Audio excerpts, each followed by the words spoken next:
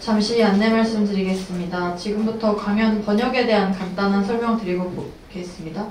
지금 보고 계시는 그 벽면에도 있듯이 QR코드를 스캔해서 번역 플랫폼으로 접속한 뒤에 6자리 입장 코드를 입력하시고 한국어를 선택하여 번역 서비스를 이용하실 수 있습니다. 입장 코드 같은 경우에는 화면에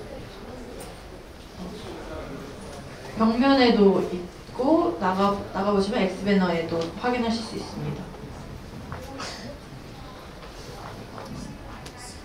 이번 시간에는 약 30분간 From VMware to OpenStack Redefining the Virtualization Landscape with Open Source Software라는 주제로 연사자 5분께서 발표해 주도록 하겠습니다. 큰 박수로 맞아주시길 바랍니다.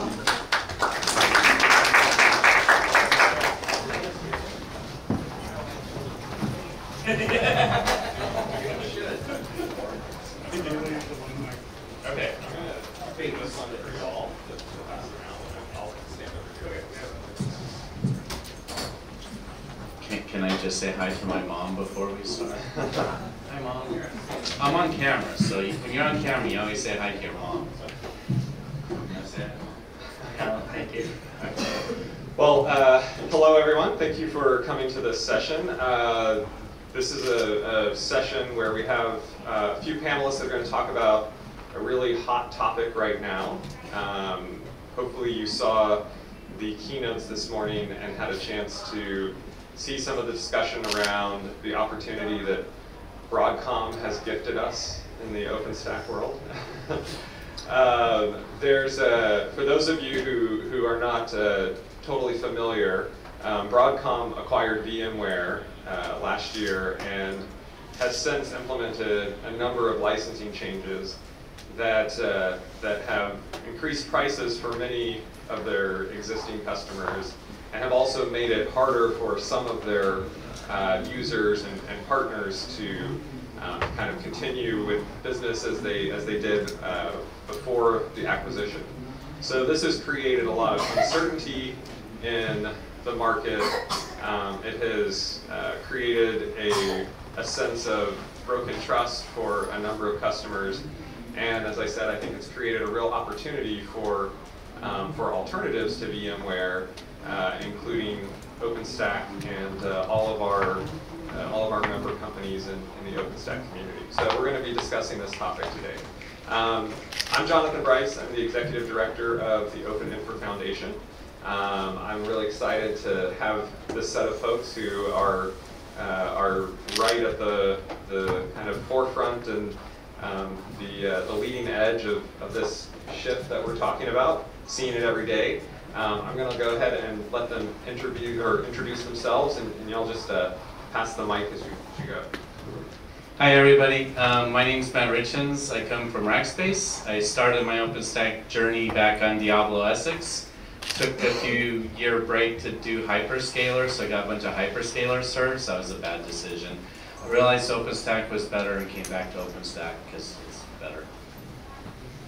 Yeah, hello everyone. My name is Đức and I'm from Vietnam. And my company provide public and private cloud infrastructure, including migration service to from VMware to OpenStack. So very nice to meet you guys. Hi, I'm Rick Colling. I'm an engineer at Vexos. So Vexos is a private cloud, hosted private, managed private, and public clouds. I've been in the community for long, well, not as long as Jonathan, but of course. So I've been in the community for a while and really like this community. Hello everyone, I'm Rich and I come from Huawei, and I'm responsible for the Tech Cloud solution design. Great. Okay. Well, thank you, and thank you for being on the panel. So just to start, I gave kind of my impression of the changes that Broadcom has introduced. It's introduced a lot of uncertainty and also opportunity for alternatives. But I would love to hear what have you seen in your businesses? What has the reaction been from customers where they were relying on VMware and perhaps they are interested in alternatives or really demanding alternatives? Just what are you seeing with your customer base in regard to VMware currently? Okay, I can share some information first.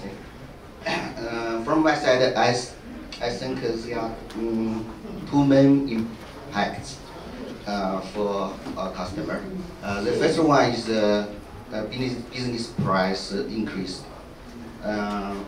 Because VMware will no longer be available on the perpetual license and shift to the subscriptions. After that,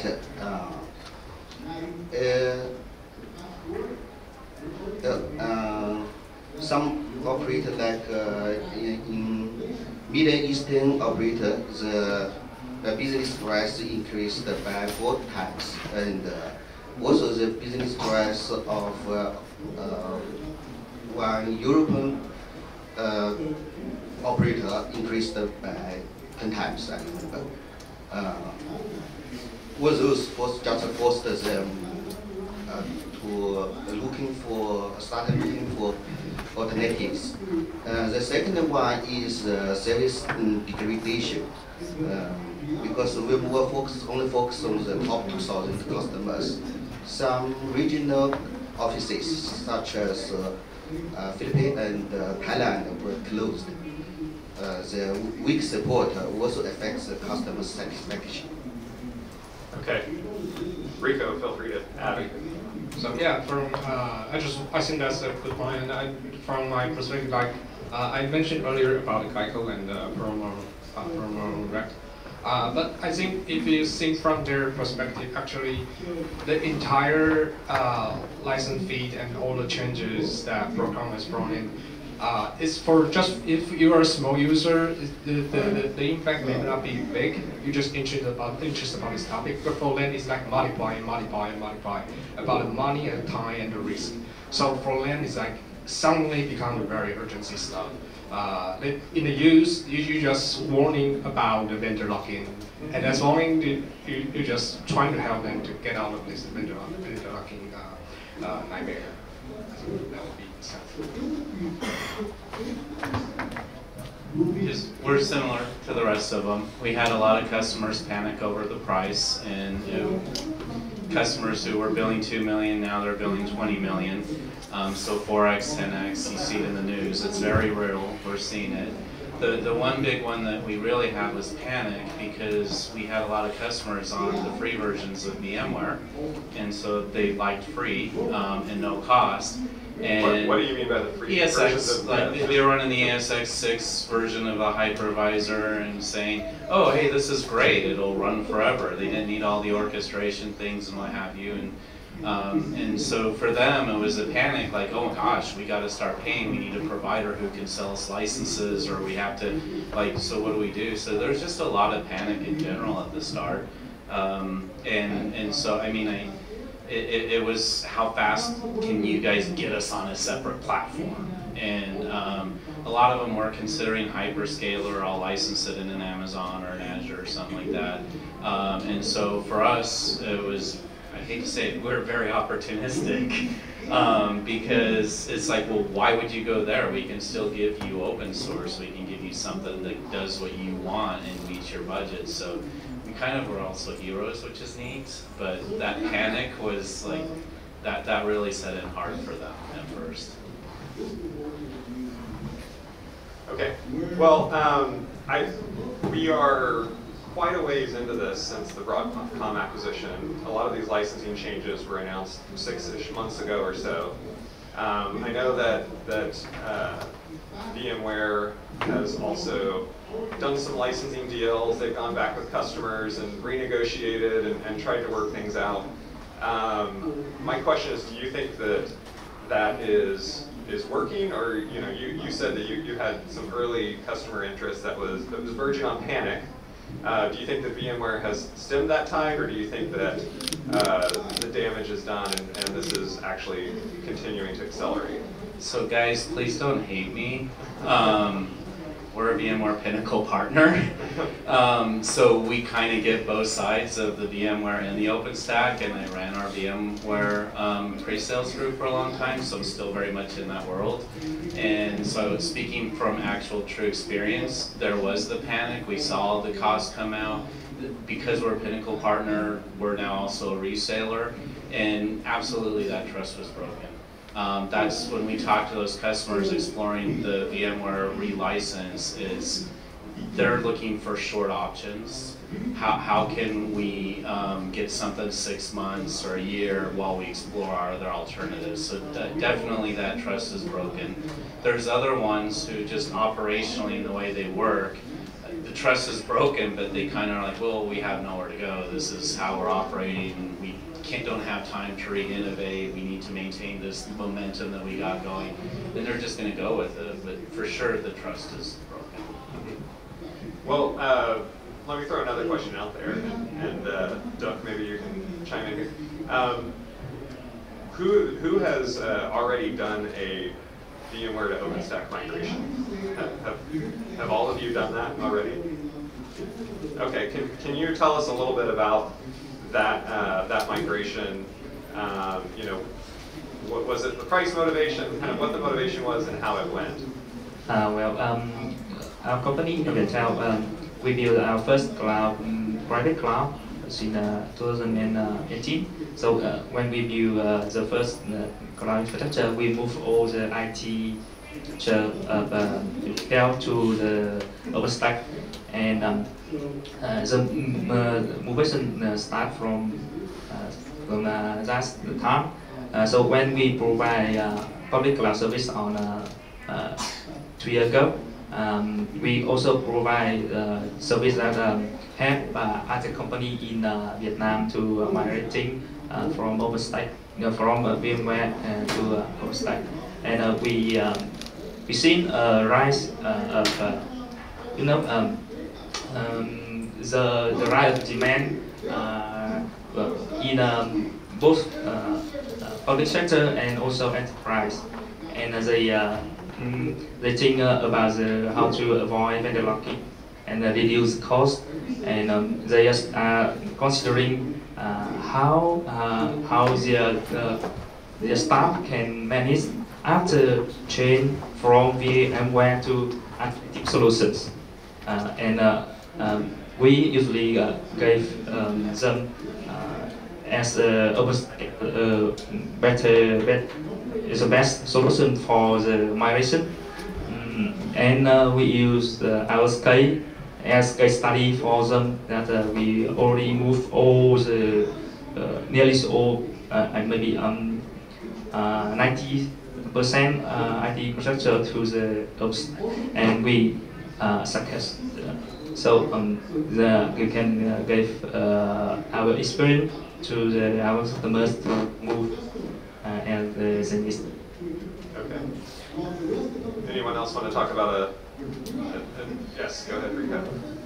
So yeah, I think about the migrate. I mean, from my side, probably pretty much about the demos. And so me and Don, we actually have a time earlier to talk about a little bit of detail on technicals.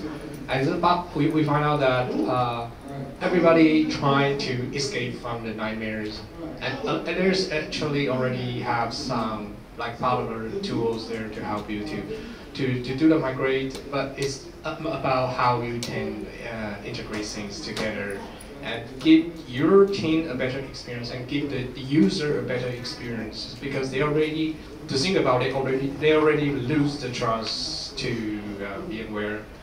So they don't want to have the thing they don't want to have is a bad experience. So I think that will be something that when we try to do the entire migrate, there will be something to have to plan forward, and even like probably better documentations and so forth. Yeah.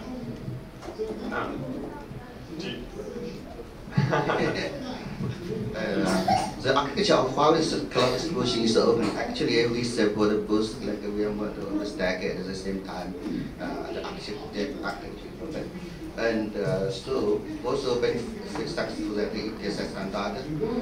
We can use similar flow to that deployment, upgrade, and so on. With lifecycle management features. So everybody in some projects we have already migrated the customer from VMware to OpenStack actually now. And also one new information like some Europe bigger here like just a group who is using VMware about more than 7 years.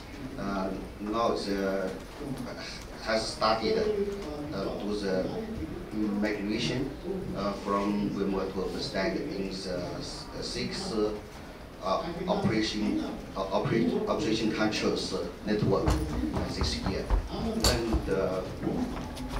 from Huawei's solution, I think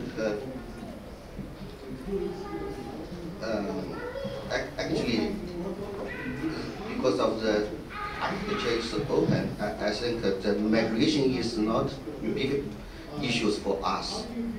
We just based on the architecture, we support the host platform and use as the standard process to do that migration. Okay. So I mean, they are both they both support virtualization, but OpenStack and VMware have pretty different historical patterns and users. Besides, we talked a lot about kind of the business and the finance motivation. What about like the actual technology, the result afterward? What's mapping well? Where are their challenges? What should people be thinking about if they want to embark on this journey? So I'd like to start, and I think Doug will have a very similar answer. I've been fortunate enough to watch how his group operates at Viettel, and they're amazing there. And our companies are very similar because we take that approach of here's how you operate in the VM world, and there's how you got to change things for OpenStack. And we try to educate our customers on there's a lot of similarities, right? OVS and NSX have a common ancestor with Nicira. So we try to build off of what they know. So hey, you're already aware with this, here's something very similar. You're used to how hypervisors work, here's something similar. And across the board at the IaaS and networking level, it's a pretty straightforward conversation with people. It's only when we start getting into the advanced features where someone's saying, oh, I'm taking advantage of full HCX and these really neat stretched clusters across multiple locations and things like that, that we have to get into the weeds with customers at a very deep technical level because no knock on OpenStack, it wasn't focused on that. Neither was VMware when it first came out. Like I remember doing the very first SRM failover. We had all sorts of problems in SAN with volume renames and one's IDs not matching and all that. It took a while to figure that out. And OpenStack's trending that direction. We have neat tools like Mazikari and things like that.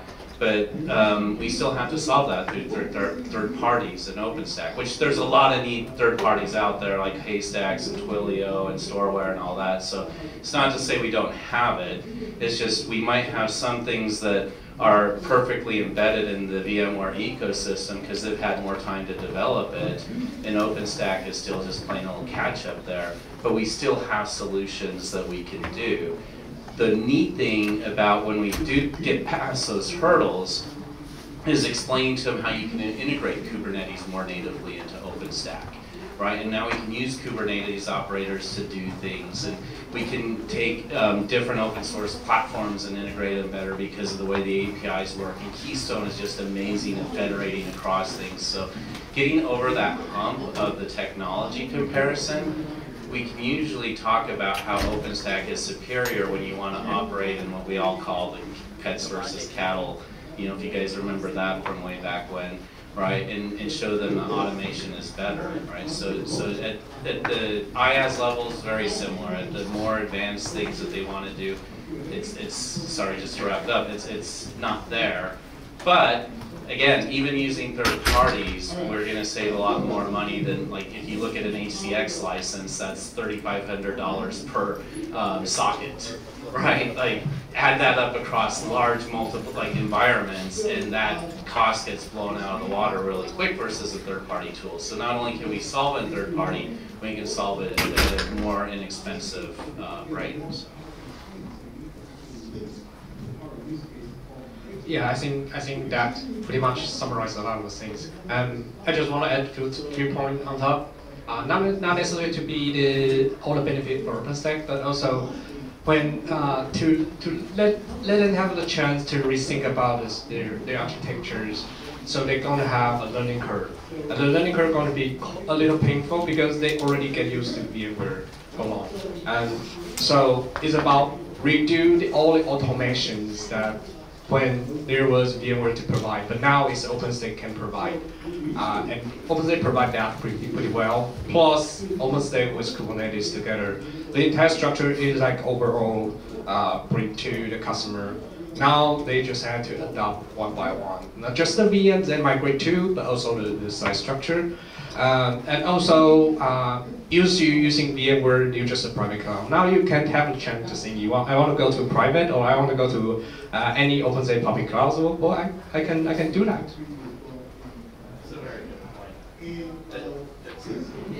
I'm sorry, that's actually a really good point. One of the things is you talk to people about moving from OpenStack to VMware. We cannot stress enough, it's a cloud operating model. That's how you need to look at OpenStack. Now's your chance to take advantage of automation, right? Most people won't buy the VCF licenses because they're too expensive, right? ARIA, what's that? That's too much money. Like, I can't get my management to buy off on that. In OpenStack, we could just do it. So that's a very, very good point that Rico brings up, that OpenStack gives you that cloud operating model and definitely needs to be taken advantage of when doing those migrations. Easy, or do you have anything to add?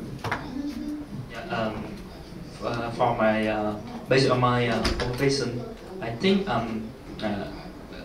technically OpenStack and VMware have different architecture, different deployment model. So for the people, for the staff, for the engineer who belong an organization that already running on the VMware and they want to move to OpenStack, they need to study, need to learn, need to learn how to deploy, how to maintain OpenStack smoothly. In open source project, somehow we need community support and VMware, they have their own support, so this is different. And the engineer need to change their skill and have study about the new technology to move. And I know that some company like let's pay on Remedies, they provide training service, and so that's a good point for the engineer to have a good motivation from VMware. I think that's said very well, and on top of that, I think that's also something that we bring to the customer is about the communities. So they suddenly they have the idea about the community. We actually, some of the customers get really excited when we're talking about, yeah, we have something we can fix in the community. And they're going to start asking, okay, how long is the community going to get that fixed? Like, oh, pretty soon. Yeah, well, I think it's, the community is definitely a selling point, but I think also that it's important to remember that, all of you work at companies, and, a lot of you provide services to OpenStack customers as well. So it's not like they just have to go on their own. They can, they can get services and support from a whole ecosystem of businesses all over the world.